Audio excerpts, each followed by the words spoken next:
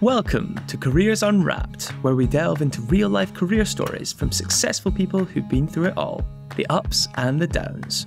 We'll get their raw, honest, actionable advice and be the careers talk they wish they'd had when they started out. As someone who has had a varied career, from soldier to salesman, expedition leader to entrepreneur, he knows firsthand that your career doesn't always lead you where you expect it to. Here's your host, Mark Fawcett. So hello and welcome to Careers Unwrapped. I'm your host, Mark Fawcett, and with me today is Sarah Blacksmith. And Sarah's a general manager of motion control at Siemens Digital Industries, and her career with Siemens spans almost 20 years now. So she's also an industry advisor. She's a visiting fellow at Cranfield University. And hopefully, Sarah will be talking honestly about her career highs and her lows, about working as a leader in engineering, offering perhaps some inspiration, maybe some reassurance for those of you who are just figuring out your own careers. So, Sarah, welcome to the show. Thank you so much for having me. I think for a bit of context, first of all, Sarah, what is motion control for all of us here? Yes. Okay. So if I maybe start with the digital industries bit. So Siemens is a tech company. So we sell hardware and software that helps factories and industry basically automate processes, be more competitive. One part of that is our motion control business unit, which is what I am responsible for. And so we have products that range from CNC controllers through to drives and inverters that basically control motion, control the output of the motor. So an example being baggage handling. So if any of you have been on holiday recently through one of the terminals in Manchester Airport, for example, then our drives control the baggage handling system. So you get in your bag through the control of drives, but through the control of motors. So it enables you to save energy, but also to obviously control the speed. So everything's not running at the same speed all the time. You're controlling the motor. So it's a suite of products that I look after around those sort of two areas, really. So it's ace. And how many people are part of this? How many are in your wider team? So we've got 21 people in my business unit, and then there's about 500 people in Siemens Digital Industries in Manchester, and around the UK and Ireland. I suppose that's an interesting point in a way, because it's not necessarily who I'm responsible for is just one tiny bit of it. And actually it's the interface with all of the different areas that you need to be successful. So, we've got our customer business center colleagues, we've got our sales colleagues, for example, and I need to be working well together with all of those people in order to be successful. It's not just about having, the people that are directly reporting into me. So, it's interesting, dynamics and lots of different people to meet and develop good relationships with, which I think is key in anywhere you're working. And what are you working on at the moment, if you're allowed to tell us? What's in your in tray in the week ahead? So a lot of my work is working together with our partners. So we go to market with a number of different companies that are partnering with Siemens Digital Industries. So I talk to those people quite a lot. I'm going on. We have one of our customers, BAE Systems, who manufacture defense equipment. So they're coming into our Congleton factory for a visit. So I'll be going over to support that and do an introduction. A mix of going in the office for visits and things, meeting with customers, and then other topics around with our HQ, for example. I've got a call with our HQ to sort of review our progress and where we're up to, where we need support, and where we need to make improvements and things like that. So it's a bit of a mixed bag of things. And does that also give you commercial, financial responsibilities in the role as well? Yeah. So I have two colleagues that work alongside me who are responsible, who are commercial partners, if you like. But ultimately, I've got profit and loss responsibility for the business unit that I look after. But a lot of it is done, like I say, with the support of others, to make sure that they could translate some of that for me and help me make the right decisions, and that we can bring the right people in to make those decisions as well. So yeah, it spans quite a lot of stuff that, as the title would give you, general managers. There's a fair few bits to it, which I've only been in this role for a year, and I moved from a manufacturing role, and so it was massively different coming into what's more of a sales and business unit lead role. So it was a big shock to the system when I first moved. I think it's something that we often surprise people with, is that when we're talking to people in engineering roles, those might be software, hardware engineering roles, that it becomes far more than that. It becomes far more than being the engineer. It's about relationship building. There's commercial aspects, there's sales aspects to it. Yeah. As you say, P&L, so there's business leadership aspects to it. When you started out, is that sort of breadth of opportunity something you were aware of? No, when I started and when I originally picked what I was going to do at A-levels, it was completely based on wanting to become a mechanic in an F1 team. So I was like, I picked maths and physics at A-level, and French. French bit was a bit random. And yeah, so I picked those because I wanted to do mechanical engineering, because I thought that was what I needed to do to be able to bag one of those roles. So yeah, and that didn't go to plan, but we can talk about that later. But yeah, so I really did not know when part of the year, and I had to do a year in industry when I was at university, and I joined Siemens at that point as an intern, effectively, and yeah, it was doing improvement, sort of lean manufacturing training with the shop floor teams. Yeah, and so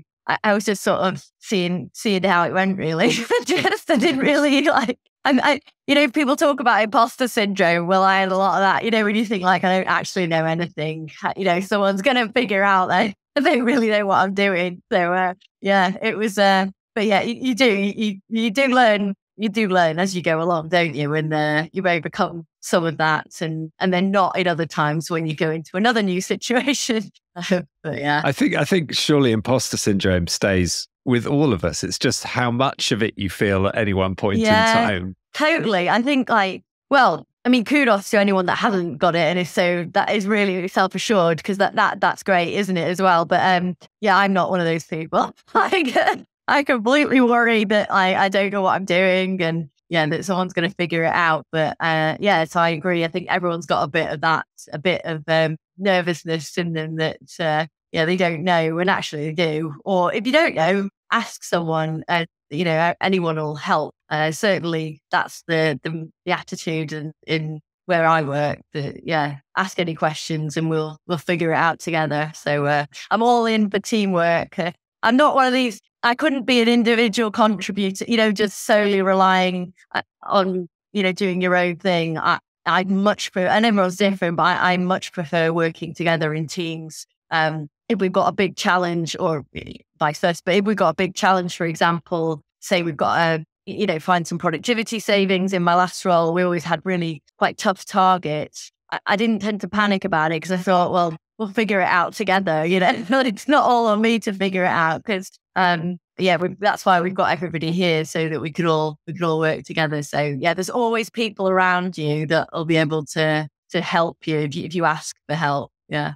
Yeah. Well, a lot of all forms of engineering, essentially problem solving and problem identifying and then problem solving. And so most problems are better solved by a combination of the skill sets, the brains, the attitudes that come together, and that's what you call teamwork. So yeah, exactly. And when we did, I did a workshop with one of my colleagues in Congleton when I worked there, a gentleman called Kevin Dooley, and I remember he said, "Fail is first attempt is learning," because to your point as well, you're not going to problem solve any problem unless you have a go at it. Yeah, you'll fail, you'll learn something, and then you'll try a different angle, and then you'll fail. Or it's about failing quickly, learning quickly, and moving on. So embrace the failure. Something good will come of it. And so trying to think, I know that's not easy in me.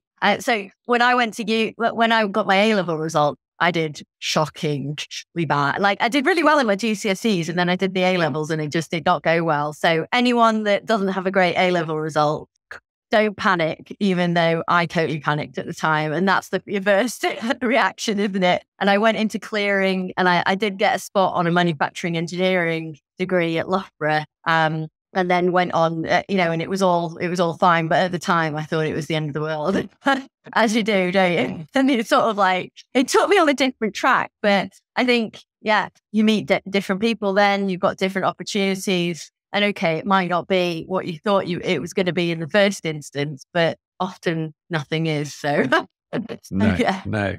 So how did you find university, actually? I mean, a lot of people go to university now, certainly considerably more go to university now than when I did. And was it a place of working really hard for you, of playing really hard? Loughborough is known for its sport as well. Yeah. How did you find that whole experience of being at university? Yeah, it was ace. I did love Loughborough. I wasn't hugely sporty at the time. And notoriously, the Loughborough clubs are extremely difficult to get into because everyone is either county or national level, which I wasn't. But but the engineering side of things, like they'd literally just opened the Walston School of Engineering there, and it was this brand new building. So we were walking. This was in 2000, which is like forever ago, isn't it? I remember walking in the paint. You could still feel the paint. It was like the Queen must have felt whenever she walked in anyway. It was like a lick of paint. But yeah, Loughborough was ace. And I work better with structured learning. So, it's totally fine if you don't. The amount of opportunities now for apprenticeships, which are brilliant, is huge. But yeah, for me, structured learning, it helps me. And the more theoretical side first, it is good. It's good for me. But yeah, I did a BEng, a bachelor's undergraduate degree, with a year in industry. And I would recommend if anyone gets an opportunity to do an internship or to do a year in industry, like that's definitely a good plan because it's always like a year-long interview. But not that you have to be panicked by that. It's just, be yourself and do a good job and be enthusiastic and people will see that in you.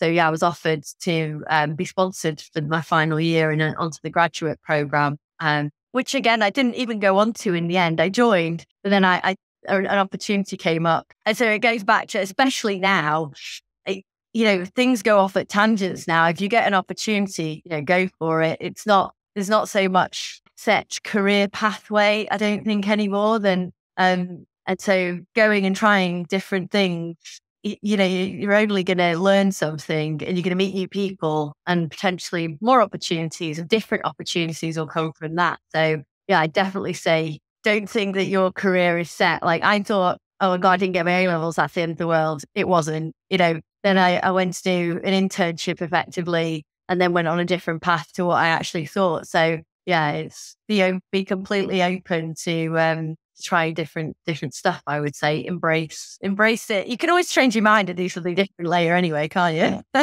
And now you've been at Siemens in a number of different roles, but you've been there for I think around or almost 20 years. And if somebody stays in an organization that long, something's working for them. It's almost the opposite of why do people leave companies? They leave because there's a lack of opportunity. They leave because the culture's not right for them. They leave because they're just not treated in a way that is right for them. What are the positive pieces of Siemens that have meant you've kept staying and moving into new roles? I think definitely one is the opportunities that you can get if you, I think, take ownership of your own career. So nobody's going to do it. My advice would be nobody's going to do it for you. Make those connections with different people, learn different things, say yes to things and look for opportunities and ask questions and be enthusiastic. So I think if you do that, definitely in Siemens, that's a great way to go. But the culture for me, I really like the openness, I call it, we introduced something a while back called ownership culture. And it was where, just taking ownership of your career, taking ownership of, if you're thinking about it as if it's your own company, then you're going to make the right decisions. So that's the way that people want you, or that Siemens wants you to be thinking, do the right thing.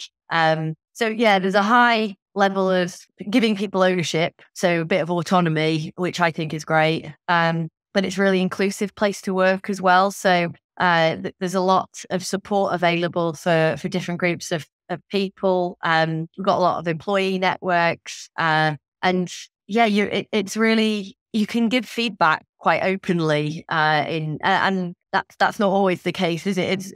Some people obviously are challenging to give feedback to, but generally it's a place where people are open to new ways of doing things. They're open to receiving feedback, which I think is key to make sure that we don't have a blame culture, which I've seen, you see or you hear of things in different companies. And I think if it's what we need to be doing is creating a safe space in our company, which I believe we have, so that we're not looking around us thinking we've got to protect ourselves from the people within the business.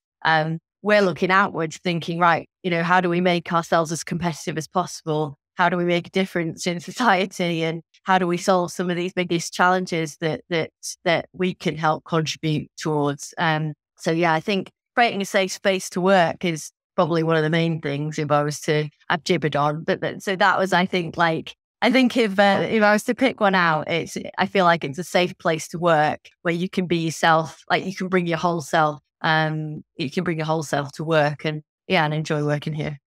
So it's good. So much about engineering is making things better, and they hopefully then leak through into the world for the rest of us, just going about our lives. And just almost to illustrate how work makes a difference, how your work makes a difference. So there are things that are in the rest of our lives that your work runs through to and makes things better, makes things better quality, faster, cheaper. You mentioned earlier baggage control at Manchester Airport, and everyone has good stories and a few people have horror stories about baggage control in airports. But what are you thinking? Do you know what? I made a difference there. My team made a difference. That's a good question. I think I would probably, because I've spent more time in manufacturing, I feel that using our own technology within the factory. If you ever been to Congleton, so if anyone, I hadn't heard of Congleton before I started working there 11 years ago. But it's just 40 minutes south of Manchester, and one of our factories is based in Congleton. There's about 500 people work there, and we in that factory class ourselves as trying to manufacture Siemens portfolio using Siemens portfolio. So, i.e., we're utilizing our own tech wherever possible, to give ourselves the advantage that all of our customers get. And through using that, you make yourself more efficient and more productive. And ultimately, what it's all about is remaining competitive, keeping manufacturing in the UK, and keeping those 500 people in a job for generations to come. That factory's been there for 1971. It was established. So I'm crap at maths, believe it or not. Like 50 odd years. Yeah, and we want it to be there for another 50 odd years, making the latest portfolio of drives and inverters. And so for me, it's making UK PLC as competitive as possible. So if that's putting an inverter on a motor or drive on a motor that makes it more efficient, that means your energy costs are being reduced, which means then you're paying less for energy, which in today's prices, every little, can go a long way. Whether it's automating parts of factories. So, but there's a lot of the portfolio that we sell in DI where you're able then to automate things that people then don't have to spend time on, and then they can spend time on more valuable value adding parts parts of their role that they need to work on, or they can save money on the processes, which reduces costs to the end users of whatever it is that they're manufacturing. But again, it's keeping a sustainable business and, making us in the UK as profitable and as competitive as possible, so that we keep manufacturing here. We keep jobs for all of the fantastic people that are listening to this podcast, and make sure there's a great future for the UK to be making things, because it's really important. And, you saw in COVID where it was highlighted our lack of manufacturing ability in certain areas. And there's a huge opportunity for us to grow the manufacturing industry, and some fantastic people and amazing opportunities for engineers and potential engineers of the future to join us and keep the UK a fantastic place to work, which I think it is. We come up with fantastic innovations and new ways of doing things, like you mentioned before. So yeah, we need to keep doing that. We need to keep putting new tech in, whoever's tech it might be, and whoever working together to solve some of these big problems. But yeah, I'm keen on UK manufacturing.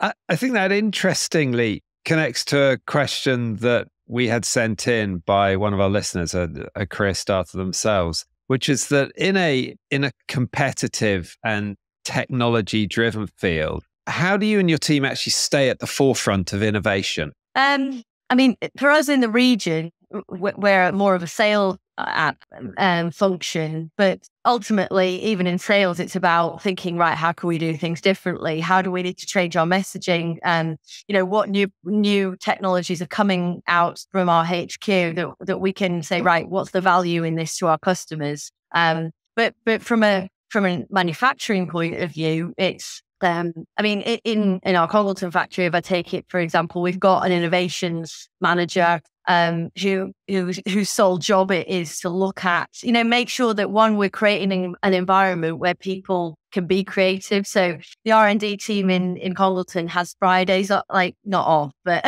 they have like fun Fridays where they just, do different activities, try and stimulate different ways of doing things so that you come up with new ways of thinking. And similarly with the manufacturing teams, it's a bit more controlled because you're working within processes that need to be approved. But yeah, putting people in those different scenarios and different ways that they wouldn't normally work so that you can try and stimulate, right, well, let's move people around so that you can see a new process that's not a new process, a process that's brand new to your eyes, and see, well, okay, does what we're doing here make sense? Like, is there any ways that you would, that you'd look at it and go, why on earth are we doing it like that? We can cut that bit out completely and we can start again. So I think it's, as always with me, it tends to come back to the people. Like, are you creating an environment where people can be creative, where they can think differently, where they're not, where you're protecting people from any pressures that they might be coming from, from HQ, and that you've got that environment where people feel safe again, because ultimately, if we don't feel safe, we're not going to be creative because we're going to be too worried about the things that are going on around us and not be able to focus on doing something different, and thinking of new ways of working. Does that answer your question, hopefully? Yeah. I know that one of the, and this links into what you were saying, I know one of your passions, a mission almost, is to get more women and girls into engineering. Let's start with what are you doing about that at the moment? What do you get involved with? Yeah, so we run different sessions with, for example, our Siemens Mobility team do a lot of having days where we bring, girls from different universities in, and we run sessions. So I've been involved in a number of those. Similarly, we have a lot of competitions, not just for girls, but for students coming from universities, and there's a lot more girls than there used to be, which is fantastic. So helping to sort of, I do do intros and stuff, and then as a mentor to quite a few people as well. So I do quite a lot of mentoring for different, again, not just for women, but for men as well. But I think it's interesting because Mark Wood is our schools and community manager in Siemens PLC, and we've definitely moved more now. Instead of just running all girl events, that it's actually the take up is better if you run it where anyone can come. Obviously, then still focus on trying to get more girls, more women to join the sessions and things. So yeah, we started to try and move more to that way rather than having it specific like that. We've got a women's network that I'm a member of. Again, we run different sessions for supporting everyone again, but focusing on how we can actively support females and women in our company. And in the past we've run, like when I was at Congleton, we used to run like this stick explosion exercise about, just like activities where we'd get girls in and, talk them through about what careers are open to you. What are they interested in doing? What would a career in engineering or in manufacturing look like? So yeah, there's a raft, I guess. And if that's just a small bit of what you're doing personally, a small bit of what Siemens are doing overall. We know that across the UK, and you are quite sort of strong almost in your passion for UK manufacturing, UK PLC and that side of things. There are statistics report from government sector otherwise saying that we're going to be well over 100,000 short in terms of the number of engineers that we need just in the next few years. And engineering it still has a reputation for, and statistically it is quite male dominated, quite white male dominated. What do you think needs to happen at a bigger level, a sector level, even a government level to encourage more young people to go down a path which is going to lead them into these sort of sectors? I mean, personally, I feel like the more role models that we can highlight, the better, because, and that's then, but it's also when you're talking about schools and careers advice for kids, it's like you mentioned before, it's not fantastic, but even in the school, so I think it's partly government, but it's partly companies going in, partnering with schools and making them aware of what is available, what could a career look like for you in engineering, but doing that a lot earlier. So I can't remember where I heard it, but, almost down to primary school level, that if you have to get to kids really early to sort of influence where they'll see themselves, to influence, because there's so many bloody stereotypes, isn't there, now? Like, there are, like, we've still got it in the language that we use. If someone says a doctor, you think it's a male straight away, don't you? Because it's been ingrained. Like, I even think like that because you're so used to it. So part of it is cultural, and all of us recognizing the language that we're using, and, that we don't automatically assume that an engineer equals a man. And that when we're talking to really young kids, that we, get rid of the genders when we're talking about any role, and not just an engineering one. So yeah, I think starting really early at schools, putting engineering, front and center, all of the STEM side of things, like right from that younger year. This is my personal view. So, like, is anyone listening for all the schools and that? But yeah, because when you go into schools, I think we've had examples where you offer to provide, for example, equipment for doing different things, but the teachers then don't know how to use them. So if they don't know how to use them, you could donate as much equipment as you like, but it ain't going to get used, because it's like any of us. If you don't know how to do something and you've not been shown, you'll just be like, oh, we'll just leave that on the shelf over there. And if anyone eventually does know how to use it, then we'll, so it's making sure that it's not just equipment, it's putting in place the training, the mentoring for the teachers that are in the schools, as well as, putting in all of the right courses and the right, just showing people what's available at a really young age and influencing that, and getting to the parents as well, because they also, it's going to take ages to change the culture. I was talking to a lady whose background, she comes from, I think it's Iran, and in Iran, it might be Afghanistan. I think it was Iran, but one of this country that she came from, the norm was that there was no gender assigned to any role. So everyone, women they would look to do any of the same roles that men would typically apply for or decide to go for. Whereas obviously in this country, it's completely different, isn't it? We're so used to, anyone can apply for different stuff now, but if an industry, like construction, like engineering, is just completely full of men, and that's your automatic bias, is that that's a man's job. And lots of people in these industries still probably think that, then it makes it really difficult to, one, encourage anyone to go into it. And then when they get into it, the few people that do go into it are still experiencing those biases, then it's not really a place where you feel safe, is it?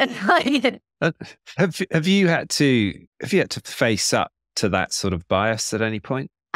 You have instances of things. I think by and large, Siemens is a great place to work, but ultimately there are pockets of people anywhere, aren't there, that don't do things in the right way. I mean, there was one instance I was over in Germany, and someone was shaking everybody's hand, and it was a big group of blokes, and I was the only woman, and he didn't shake my hand. And I don't know if that was because, one, he thought I was a secretary, in which case, though, why would you not shake someone's hand anyway? That was that. And I remember it to this day because it annoys you now. I'd say a different word then, but I won't because we're on a podcast.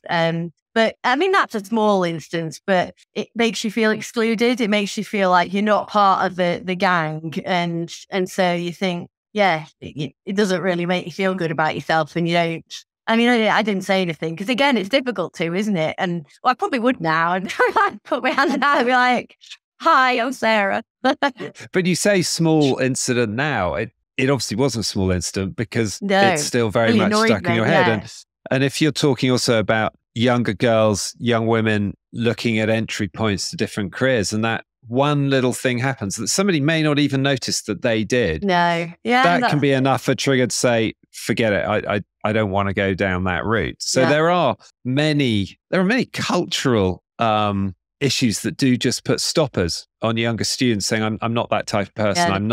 I'm not mathsy. I'm not engineering. It's just they rule things out like that, let alone if they come across rude idiots like you met. But I think if just to touch upon what you said there about, I think, if someone thinks like, oh, I'm not mathsy, then I read this book by Carol Dweck, and Siemens has gone all in for the growth mindset, but it really hit home for me because it's like, where you are now is just the beginning. You can learn anything that you want to.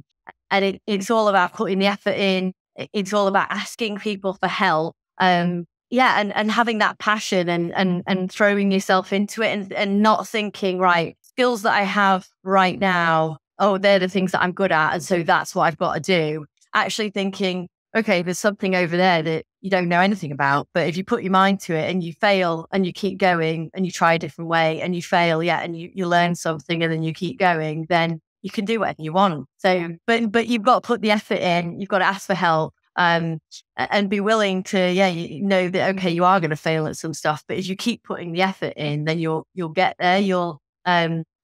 But I only discovered that not that I was, but when I read that book, I was like, because there's so many ways, and I totally recommend the book because she talks about how parents talk to their children. So, for example, I can't think of an example now, I've got to say it, but it's not praising the outcome, it's praising the effort. So say someone does a great picture, but they spent a lot of time doing it, instead of saying, Mark, what a brilliant, amazing picture. Everyone's going to love that. That could sell a gallery. It's so fantastic. Actually, Mark, that is amazing. The amount of effort that you must have put in to that, it's amazing that you've just gone back to it. You've tweaked. You've seen that you could get maybe a different shading over here, and then you've thought about it, and then you've gone back to it again, and you've really worked so hard at that. And the difference between those, whereas you might have come away from the first one thinking, oh my God, art, I have to be good at art. Art is the main thing that I am good at because someone's told me I'm good at it, and I had a really good result there. But actually, it was the effort that you put in. If you praise the effort, you can apply that to anything else. But so I love that way of thinking, which wasn't my way of thinking before. And what skills then do you think you've got now that you've developed since your Loughborough University days that maybe you didn't think you'd either need or didn't think you were skilled in that area? Yeah, I think people skills. So being able to develop relationships with people, being able to give constructive and effective feedback, that if people can master that or work really hard on that, it would serve you no end, because no matter where you go in wherever business, whatever industry, ultimately you're dealing with people and you're developing relationships with people, and you need to be able to communicate well and admit when you're wrong. And so, I think a lot of the times, like one of the things I've learned over the way is I'll take the blame for stuff, because a lot of the times, people end up arguing about things and I'm like, look, you can blame me. If we can move on, that'd be fantastic. And let's get to the actual fundamental bit, which is how can we solve the problem and how can we make ourselves better?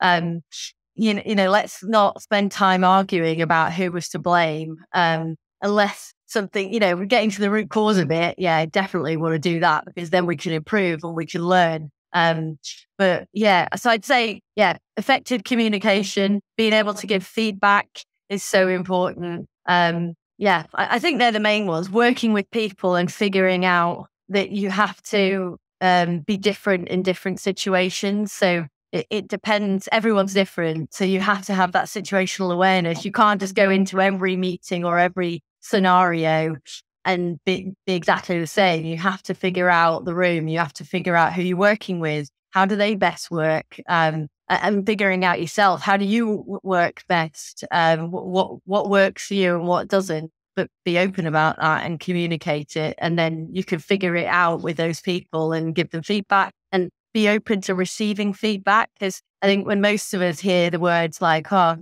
we have a chat? I need to give you some feedback. Like, just dread fills you, doesn't it? You're like, oh my sweet life, what is this going to be? Quick meeting, quick catch up. You're like, oh my God, what is this? Yeah. And do you think do you think if your 20-year-old self could see you now, do you think there are things they would be surprised by in a good way? I think more confident than I was then. I think when you're younger, well, maybe not as many people now, but like when I was younger, I wasn't confident in myself. And part of that comes with you get experience, don't you? And, believing that you can do it if you put the work in, if you ask people for help. I think, oh my God, I can't believe she's more, not fully confident. There's always something, isn't there? Like we said, but I am a lot more confident than I used to be anyway. And are you still following the F1 that got you interested in the first place? I took a dip when there was no overtaking. So there was a period in F1 where there was just no overtaking. And anyway, in the last year, my husband Colin and I have really got back into it. So because I used to go all the time. I used to go to Silverstone Grand Prix, me and my sister. And then I just lost interest. And then, we've picked it up in the last year. So, we're big Alonso fans at the moment. Like rooting for Aston Martin all the time. It's good. Yeah. And Lewis Hamilton, of course, has set up an initiative over the last couple of years to try and encourage people from certainly less represented communities in F1 to understand about opportunities and career pathways. So there are so many organizations and companies trying to show actually how routes into engineering in all of its forms, software engineering, hardware engineering, everything around that can be a fascinating route to take, because it's not just about being the more scientifically sort of focused engineer. It's about, as you do now, it's commercial skills, it's people skills. You're doing selling at the moment, you're doing business leadership as well. So it encompasses pretty much everything you could want to do once you got that platform. And you're generally going to fix problems and make things better as well. Exactly. And if anything then, from what are the real highlights for you? What are the sort of one or two things you're just thinking, that was a great moment, or that was a huge success for the team? I mean, when I was in Congleton, we won a global Werner von Siemens award. And it was like a culmination of probably like 6 years work of transforming the factory, bringing in a lot more digital tools, and automation, robotics. So that was really nice, because it was a nice recognition for all of the team, for all the hard work, because it is hard work a lot of the time. But, it's nice to get that global sort of, it's not easy to win a global Siemens award. And so to be part of that was lovely, because it was nice recognition for everybody that was involved. And it also helped cement our place from a UK manufacturing facility as, we're part of this bigger network that's achieved, this huge program of works, and done it in collaboration with our Chinese factory and the German factory that's in our network as well. So that was really that was really nice. It was just a nice, but yeah, like so many different things, but a lot more around the people in Congleton, because they're just fantastic. It's such a nice group of people there. Not that they're not in Manchester, I just don't know them as well. But yeah, in Congleton, just people are willing to go the extra mile. Though it's what makes up that factory is the fact that people care. That there's generations of families that work there. They want there to be a factory in there for the next generation of their families that work there. And so, there's so many different times like that we've all pulled together to pull things out of the bag, to make sure that we're, spending all the capital that we've got, to we're getting stuff out the door on time for our customers. And so people, all the people in Congleton are just awesome. I think, Sarah, what you've done is in our conversation now is you've painted a fascinating picture of what working in engineering is actually like, in contrast to what so many people might think it's like, because the words you've used are about people, they're about creativity, they're about innovation, they're about teams, not necessarily all the things that people are going to think of when they think of maybe a bloke in a hard hat. And so I think it's just wonderfully enlightening and refreshing for people to listen and go, actually, there are so many opportunities here. And you said something as well about you can learn anything you want to. And I think that is probably the message I would take away most of all from this. It's been really interesting to listen to you. There is one final question, which I'm going to ask really, which is about carrying this baton of careers insight forward. And if there's one other person you could recommend who, if we can unwrap their career story, it would be really interesting to listen to. Yeah, I would totally recommend Dr. Megan Ronayne. She works for Innovate UK, and she's really inspiring. So she leads one of the teams around manufacturing and materials, I think it's her title. So yeah, she's definitely an inspiring person that would be well worth the chat. Yeah. Brilliant. Thank you. Sarah, it's so nice to have met you today. Thank you for your time. It's been really interesting and lovely to have you on the show. Thank you for having me. It's been a pleasure.